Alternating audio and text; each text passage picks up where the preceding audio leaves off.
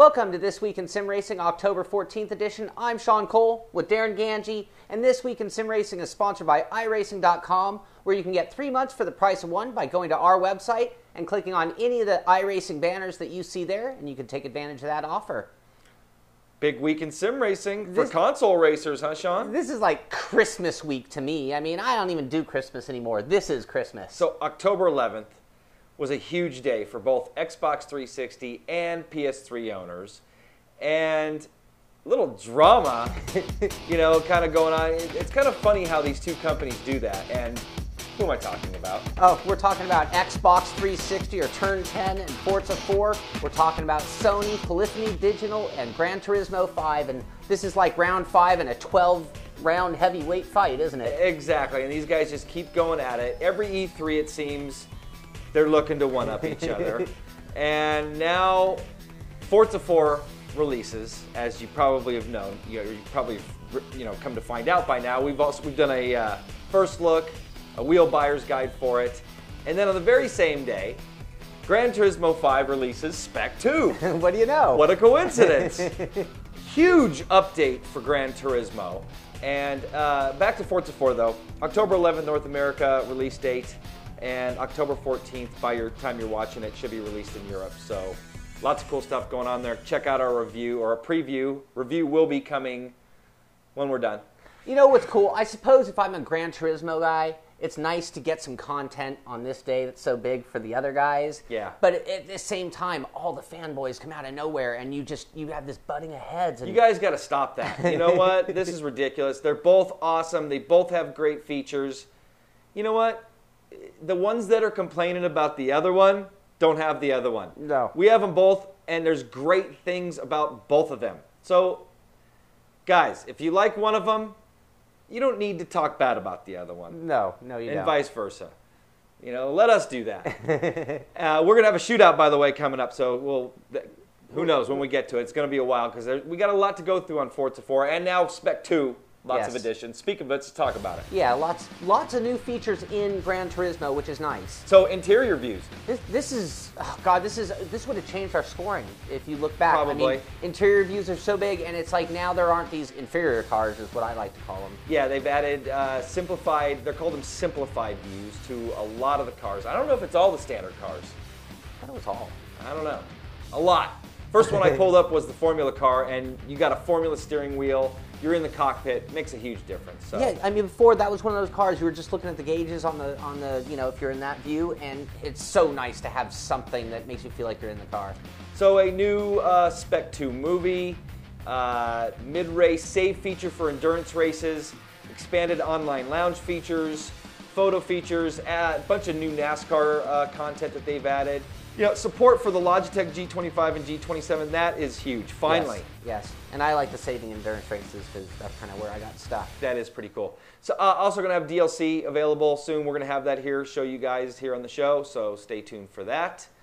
Next up, cars. Cars, Slightly Mad Studios. We did mention this a while ago as the Community Assist Race Sim, and they have kind of fired things to a new level. They now have their beta out to their members, owners. I'm not sure the right wording because, again, this is a community shareholders. Assist. That's the best wording. So if you're a shareholder, even on the lowest level, you can now be playing what they have ready to go in the sim, which is a couple of tracks, a bunch of different cars to try out. And I haven't tried it myself yet, but I've heard some really good graphics and some great playability for coming right out of the gate. So do we need to become shareholders, or are they going to let us check it out? I think I'd like to be a shareholder in this. I have a lot of confidence. confidence. Kind of cool, huh? Yeah, and these guys. What are the leash shares? It's like $10 to get in, and that gets you every update until release. So that's pretty kind of cool. Yeah, that's very cool. Different levels available from junior, senior, team member, and senior manager. And basically, each different level or donation level gets you different kind of access. The bottom one gets you in the sim. The highest one lets you kind of influence the way the sim is developed, which maybe we need to be at that level. I'd like to have some influence in how it comes along. Yeah, absolutely. And so they're using this World of Mass development site where you can buy the shares of the game. Exactly. You go there, you register, purchase your package. And the current build comes with 2 tracks, which are Watkins Glen and Imola, and 8 different cars, including the Audi R18 TDI Le Mans winner, Audi A4 DTM, 3 different historic Lotus F1 cars, 2 Radicals, and a state-of-the-art Formula car. So that's quite a bit of immediate content. They've also announced a lot of things that are coming to the game, like they've got their franchise mode, which sounds really cool, where you're actually going to progress from karting all the way up to maybe like Formula 1. They've got co-op, they've got two-way pit communications going on. A lot of unique features that aren't in other sims, and some dynamic weather. Modding. Modding is coming to it as well. So again, for only $10, you could be in on one of those different levels and have an influence or be playing it. I mean, it doesn't come out until November next year, so if you just can't wait, $10, you could be trying it all the way till then. Sounds pretty cool. Very cool. All right, well, that's going to wrap up the first half of the show. Stay tuned for part 2, where we have the Rig of the Week, sponsored by Tamiya. Yes. And some iRacing World Championship coverage, and a little bit more. We'll be right back.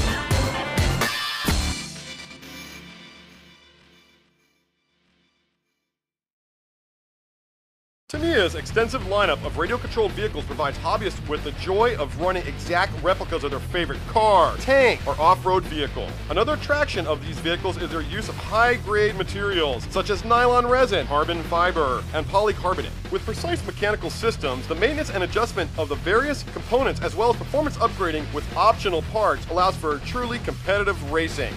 For more information about Tamiya, visit us at www.tamiyausa.com.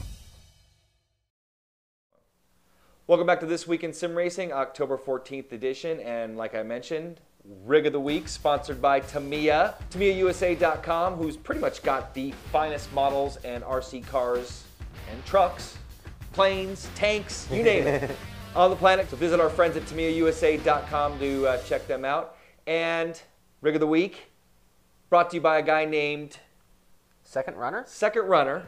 That's what he goes by on our forums. Screen name, obviously. Yep, and he posted pictures and his story about his rig in the forums. Absolutely, and he's been a long-time sim racer, mostly with Gran Turismo, until finally 2.5 years ago, this project began. After seeing a review on Inside Sim Racing, the Vision Racer VR3, he knew that was the rig of choice for him. The most difficult part of building a rig was designing the mounts for his 40-inch Samsung LED screens. With help from friends in the welding business and 12 hours of time, a strong frame was built to support the 3 screens and hold the VR3 as well. The total time in building the whole rig was about a month, and his wife even added her own touch of the fuzzy dice under the center screen. He added some LED lighting to the rig and upgraded from the G27 to the GT2 and Club Sport pedals because of their multi-platform capability. He also equipped the rig with a butt kicker Gamer 2 and a large sound system. And so I've always said any home-built rig is never finished, and the case, same thing here. He has future plans to add a D-Box motion simulator to the rig. That thing's pretty sweet, man. Those 40-inch monitors. That's a spectacle.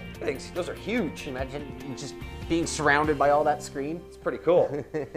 Next up, we have some leagues to mention, or a league to mention, or lots of leagues to mention. You know, iRacing has a ton of leagues, and you can go to iracing.com/leagues and check out all the leagues that they've got listed there. But one in particular is the 16th Street Racing League that has real-life Indy drivers, and was started by a guy named Brian Simpson, who's been around sim racing forever. And if you're a painter, you know him very well. He goes way, way back, and I'm a hero, Brian, for what he's allowed me to do in the paint shop. Yep, so again, go to iracing.com/leagues. You can check out all of these leagues. As a matter of fact, 16th Street's going to be running a new series starting in November. So I think like Justin Wilson and a lot of those guys from the Real IndyCar series ran in that. So yeah, they have signups. I don't know how restrictive they are of who they let in, but they've got signups going for it. Pretty cool. And a lot of other leagues, though, too, as well. So, I mean, league racing is a totally different world. It's something I really got heavily involved in sim racing for. So great way to build some camaraderie and you know, do some cool racing. Yeah, you get that real paddock elbow to elbow feel, especially racing against the same guys every week. Yeah, very nice. Speaking of racing against the same guys every week, the World Championship is wrapped up pretty much. Yeah, both oval. Ends. Yeah, both ends, road and oval. you guys have been tuning in. I've been doing the broadcasting with Frosty St. Clair, so I know the roadside like the back of my hand. Yeah, lots of drama over there, huh? Lots of drama going on between the teams and some of the drivers, conflicts going on in qualifying. And it's actually a lot like the real F1 series. This isn't because I'm broadcasting or because iRacing is one of our sponsors. There is some serious racing drama going on over there, and it's pretty cool. Gregor Huttu, reigning champion, and everybody knows this guy's name. Coming in, everybody thought he won 14 races in a row last season. He's the world's fastest alien. Not anymore. Hugo Luis is now the 2011 iRacing NVIDIA Grand Prix Series champion. I am stating it for sure, officially. We have crunched the numbers at the end of our broadcast. If you listened at Suzuka, which was last week, we went in saying Hugo needed to finish second to win the championship. To clinch it, no matter where Gregor finished.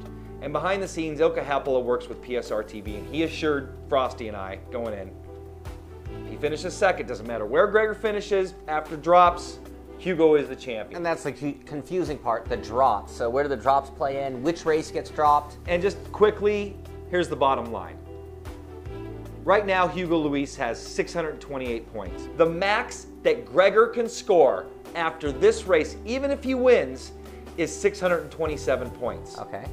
So no matter what happens, Hugo does not need to show up this week, and he will score 0 points. That'll become a drop, but he will get 18 points from one of his other lowers. It's so confusing. A lot of people thought he had to start the race. He does not need to start the race. Hugo Luis is the champion. Yeah. Speaking of Hugo, look at this picture of him we got from InRacing News. This guy is kid. Yeah. I mean, this guy is, you know what? Actually, us, Sean and Darren here at Inside Sim Racing, now dubbed the Alien Hugo Luis. You are. You are officially an alien, man. You beat the King Alien, Gregor Huttu. Congratulations, Hugo. Great job to you and your teammates, My3ID. I was just going to say, he had the whole team effort behind him as well. Congrats to Gregor for winning that last race. There's still one more race to go, Silverstone, next Saturday. Tune in PSR TV. And there's still a possibility for second place between Gregor and Klaus Kivickas, who led the way most of the season. Fourth is too far back. Fifth is too far back. Another thing I want to mention about this series, the top 5 all won races this year. That's pretty good. That is way cool. That's exciting. It is exciting. That just, it mixes it up. And, I thought Klaus Kivickas was going to be the champion. I thought Jesse Niemann had a chance at the championship. I thought Gregor was going to come back and win it. I thought he was untouchable. Hugo Luis, 4 wins straight coming in to Suzuka. He had won 4 in a row, so he was looking to make it 5 in a row, finish second place, won the championship. So great job. Oval side. Oval side, not quite as much drama in terms of winning the championship, but you don't go to oval racing without drama. 2 races ago at Phoenix, you had what has turned into sort of a problem. A lot of drivers getting some ruffled feathers, a lot of wrecks, a lot of people pointing fingers. And I heard there were some suspensions. Yeah, well, it looks like it feels like NASCAR, which is awesome. What it is. Yeah, it's awesome. I love it. That's why we watch oval racing. Yep, and I love, there's some, quarrels going on behind the scenes, but you know what? Rubbin's racing.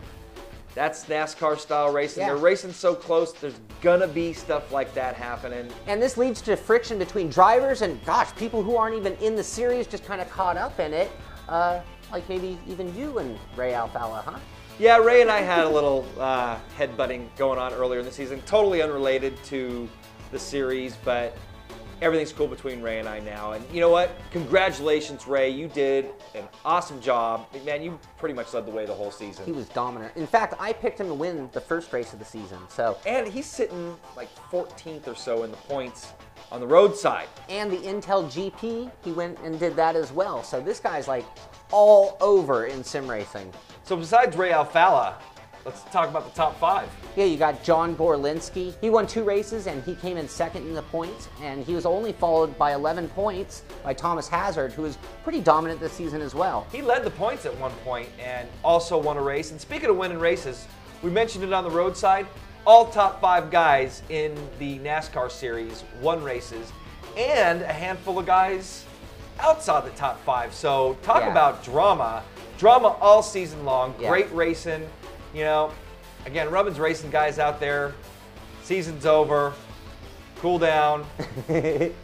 Watch Ray get his ring at Homestead coming up here, and the real deal, And a big check. Yep. And moving forward to next season, Kevin King won a race. Yeah. He's been around sim racing for a long time. Look for him next season. He's going to be a force. Absolutely, absolutely. And I mean, this all sets it up for next season in both series. You've got great rivalries, you've got great competitors, and once everybody cools down, I think we can start off where we left off this year with a lot of intensity and great racing. And I think unless something major happens in that last race, that's probably going to wrap up our coverage of the 2011 World Championship Series, both on the road and the oval. So that's going to wrap up this week in sim racing. Make sure to check out all our current stuff. F1 2011 either is going to be up by the time you see this or very soon after. Got it in our editor's hands. Already been filmed. Everything's done. We're just waiting for it to be finished. So Couple finishing touches. that's going to be coming soon. Lots of other stuff. We've got 3 rigs to review. We've got the R-Seat, we've got the Game Pod, and we've got, finally, you've seen them on the show for a long time, we finally got a review version, and the SimSeat, the new SimSeat, which we reviewed an older version in the past. We got a new version of that. A lot of requests for all 3 of these rigs. All right, well, we'll see you next time, or whenever our next show is. I'm Darren Ganji. Sean Cole. We're out of here.